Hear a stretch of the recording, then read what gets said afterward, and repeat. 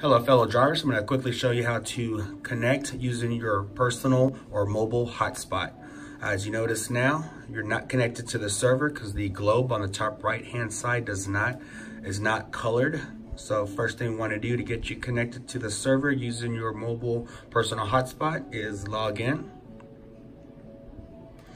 Default password will be 6 ones. Then go to network. Then you go to Wi-Fi. It's currently on hotspot. You actually want to change that to DHCP.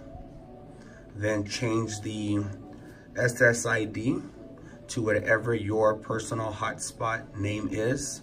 In this case, mine is MYD. And then just hit the return button. Then password. You want to change that accordingly.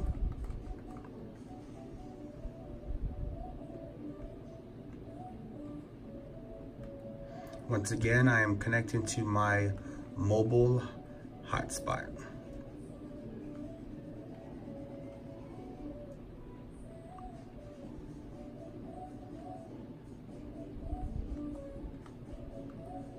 All right, then hit save.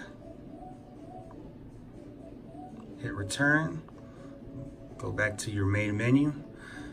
You'll go ahead and want to restart it.